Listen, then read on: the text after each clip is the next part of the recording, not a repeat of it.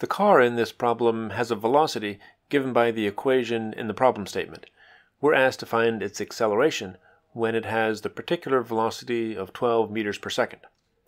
The acceleration equals the time derivative of the velocity. If we take the derivative of the velocity function, 0.860 meter per second cubed times t squared, following the rules for the derivative of a polynomial, we find that it equals this, which gives us the result of 1.72 meters per second cubed times the time t. If we knew the time when the car had the velocity of 12 meters per second, we could substitute that time in. That's what we need to find next. We'll find that by setting the velocity equation equal to the value of 12 meters per second.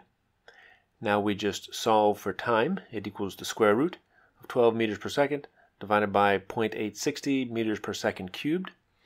Notice that the units work out to give us a unit of seconds in the answer. It's 3.74 seconds. And this value we can substitute in to our expression for the acceleration.